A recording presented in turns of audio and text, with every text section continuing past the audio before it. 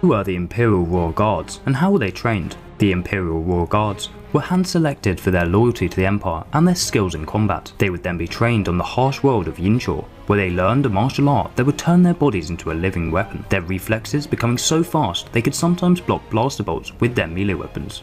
They would often fight to the death with their classmates, with only the strongest progressing to the next level. Vader would then visit, brutally killing one of the trainee guards to show the dominance of the Sith and to inspire the others to train harder. After only 2 remained, they would be brought to Palpatine. They would then be forced to fight to the death one last time to show their loyalty to the Emperor. The remaining trainee would then ascend to the rank of Imperial Guard.